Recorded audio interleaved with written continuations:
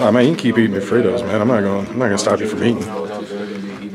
So what was it like playing in front of Dick Vitale? You know, giving the story about him calling Rick and telling him about you. It was really cool.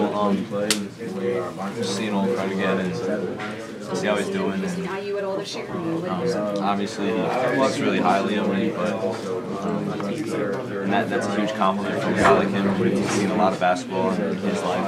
So it was definitely cool to see him out there again. All right. What being from Florida, man, what do they put in your all's orange juice? How come every kid from Florida's got swag like none other? Even the guys we don't necessarily expect it from. Like when I saw your little mixtape, I was like, man, you know, he's got a little attitude about him. I didn't see that coming. Yeah, I don't know. It's something special in the orange juice for sure.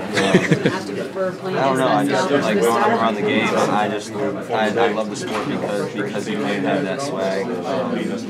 There's that swag element to the game. Now, do you have that off the court though? What? Do you have that off the court as well? I mean, I don't know. I think so.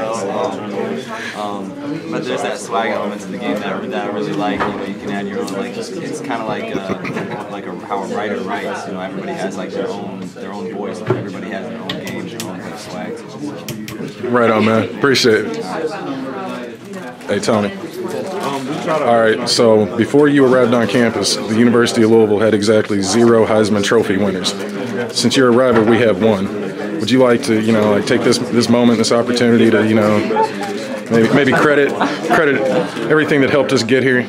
Because we're calling that the Tony Hicks Heisman from here on. I can't take any credit. I'm just fortunate enough to have come to the football team. It's good.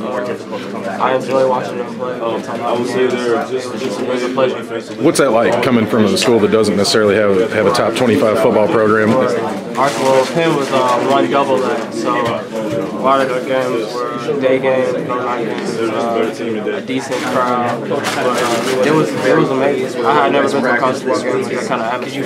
It was just a great experience. I saw you tailgating for Florida State, man. You were living it up, man. All right, buddy. I'll let you get changed.